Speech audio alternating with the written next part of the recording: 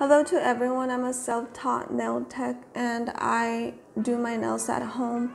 I use my own hand as a practice hand. So at this point, I already prepped my nail beds, I already added my top gel, I buff, and then added my nail tips. So basically what I do first is I make sure that my acrylic brush is nice and clean. And my goal for today is just trying to get a one bead method. So I was just trying to get as closest to the cuticle as possible, but nicely clean. So basically that is going to be my goal. So my beads were a little watery, and it did take me longer than usual, but that's my goal, just basically to start from the cuticle area and then just try and get bigger beads. But I noticed that I'm just basically going to need a bigger brush. So that's why I speeded up the video. It took me a little bit longer than usual, and I wanted to get through the video fast. I didn't want to keep you guys here forever. So I basically just added my Glam & Glitz acrylic green powder. Then after that, I went ahead and added a clear acrylic powder from Mia's Secret just to seal the color in. And then that way when I go ahead and file, I don't file off the color, because that's happened to me before. So if you're doing any color acrylic, just you don't have to, but you can try and seal it with the clear acrylic so you don't just file off the colored acrylic.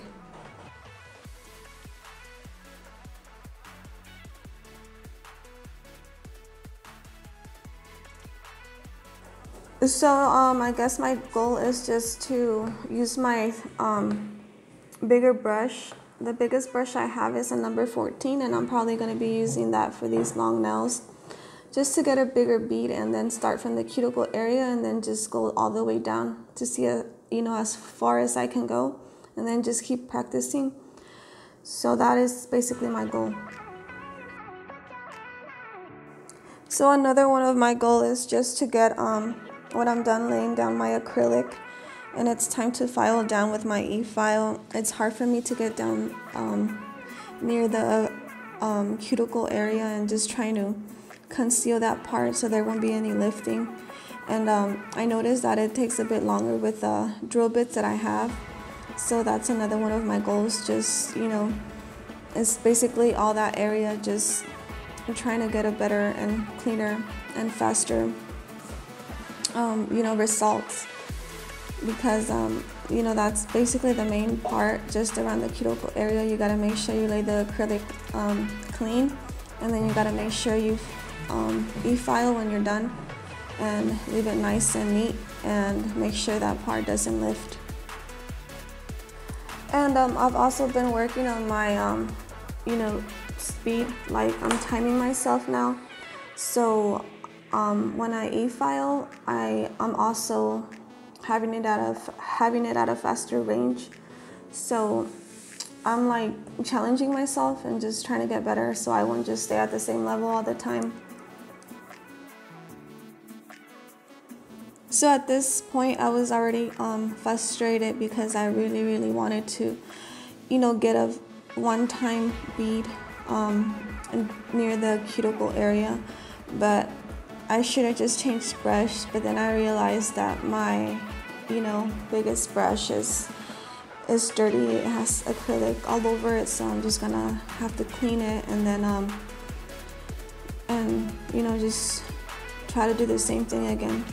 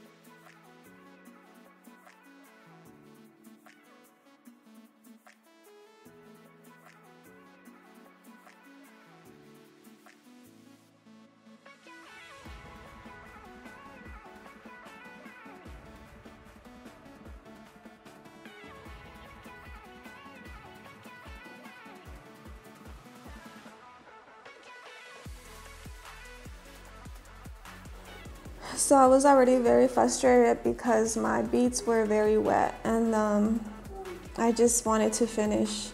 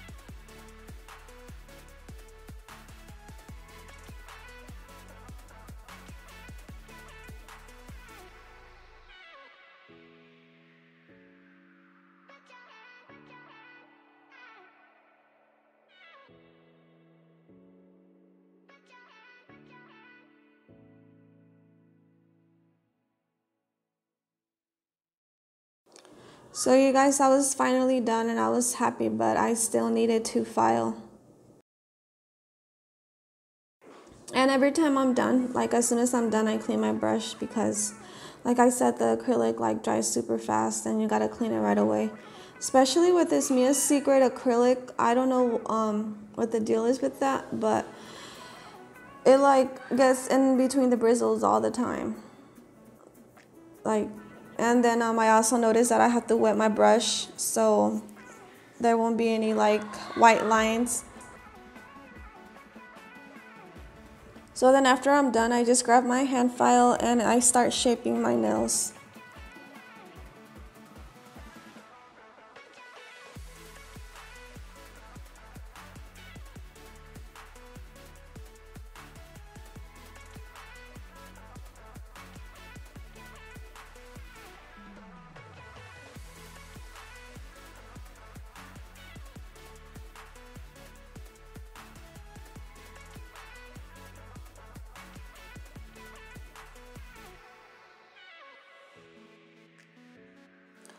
So after I'm done with using my hand file, I go ahead and grab this e-file, and you can find all of these items that I use. I always leave like the name brands around, so you can search it up on Amazon. And I like purchasing my stuff there because I always know I'm gonna, receive my packages.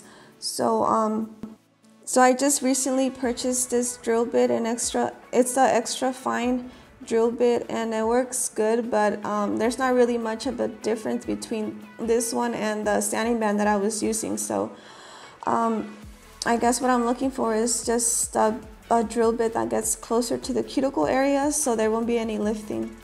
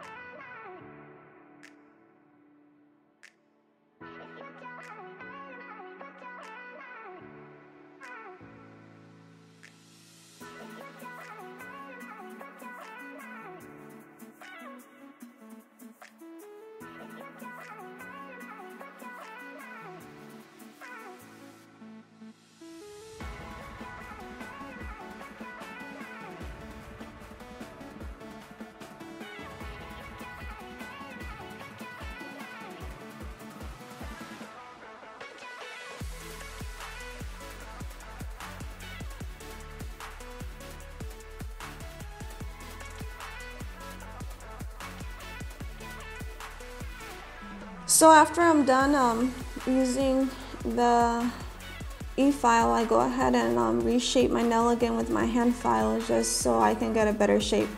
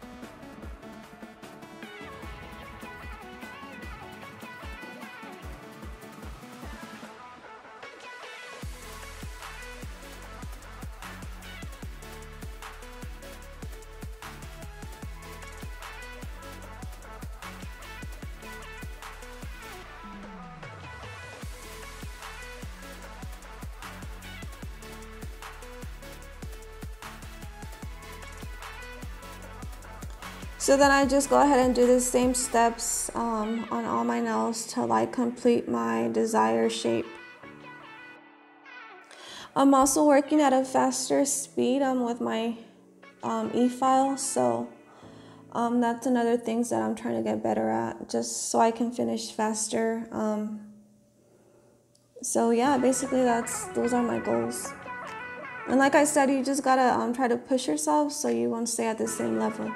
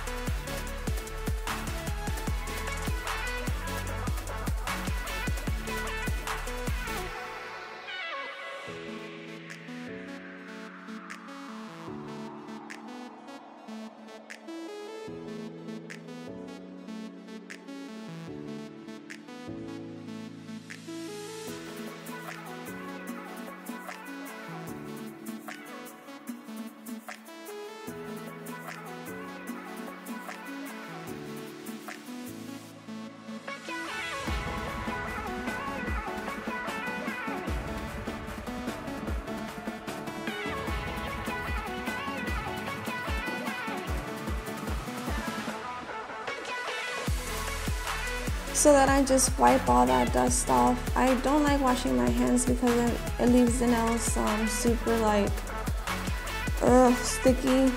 And then I use my drizzle mat that I just recently purchased from Amazon. It's a little bit cheaper than, it's a little bit more than Modelones. I usually would get Modelones top gel and the mat. It's only like $2 more extra. So, and I like it a little better because it doesn't leave gaps like with Modelones. It would sometimes leave gaps and you could see parts that weren't like matte. So I do like this drizzle mat. So then I also just purchased these charms from Amazon, and I like the price. I believe it was like $13 for 120 pieces, which is good because I wasn't too sure what I wanted to get. I wanted to get like gummy bears, but those were like $6.99 for like 20 or 60. And then I wanted to get some lollipops, but they were like about the same price, so these were all mixed, and I thought it was a good price. So this Valentino rhinestone gel I purchased from OfferUp at a discount price. Didn't hold the charms on. I literally, when I was done, I took my daughter a bath, and that one popped like right off. I didn't even notice it. It was like it came off till later, but I realized that that doesn't work for these charms. It does hold your rhinestones on place, but it doesn't hold these. So I'm gonna have to find a better glue for these. So if you know, let me know. So I was basically just having the time of my life, trying to figure out which ones I wanted on, which finger, and once I added that gel, I added the charm, and then I cured it.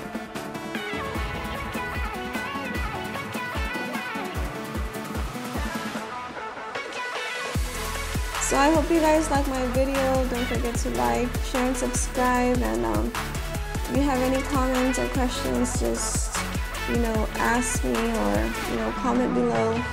But all of my items, I always try to buy them from Amazon, because like I said, I need to make sure that my items arrive, because I've heard of people buying from small businesses, and sometimes the items don't arrive, and I don't want that to happen to me. But for now, I need to save and spend my money wisely.